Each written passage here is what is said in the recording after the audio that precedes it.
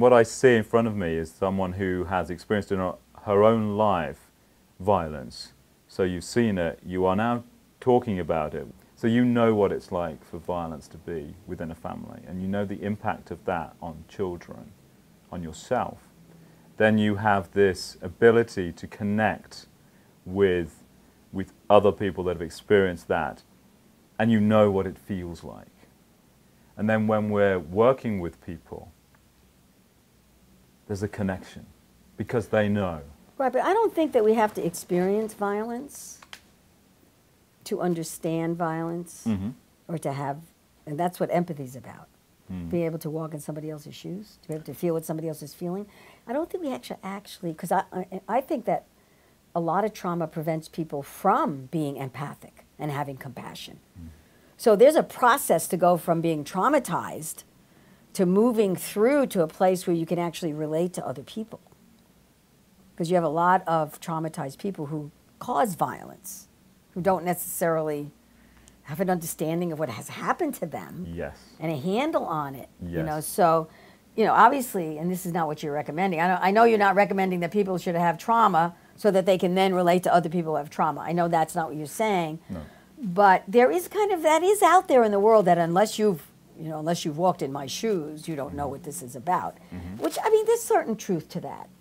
But then there's also this thing that we were just talking about originally about, what about the human connection?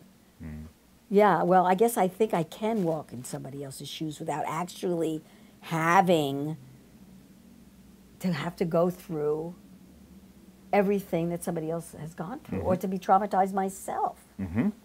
Right? Yeah. I mean, if that's not true, then we're in big trouble, because then we have to be saying that everybody's got to be traumatized to feel somebody else's pain.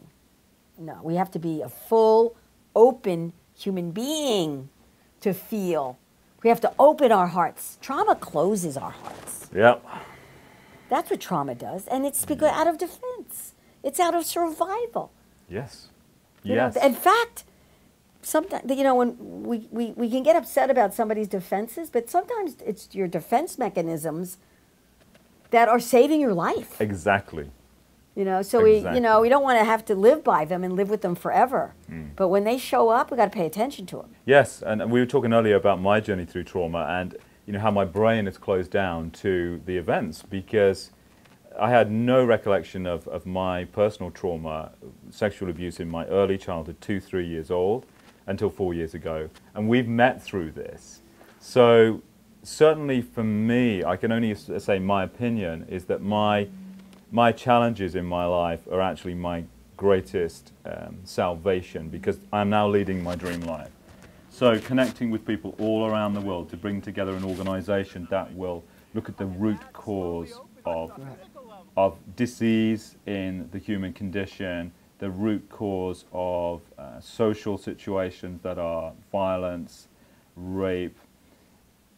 Trauma, from my understanding, lies at the heart of so much out there. So much of society's problems are coming from trauma, all different varieties and types from people. We've all experienced different elements. And then we go ahead and traumatize the animals, and we traumatize the planet. For me, peace is here. It's in this space between us. It's the love that we are generated from, and the closing of the heart through trauma then creates a separation that actually isn't there. And as the opening comes with the toolbox of all that is out there, and we both know how much is out there, to help, to give everyone, for me, every man, woman and child should have the opportunity that I have had to heal through those traumas.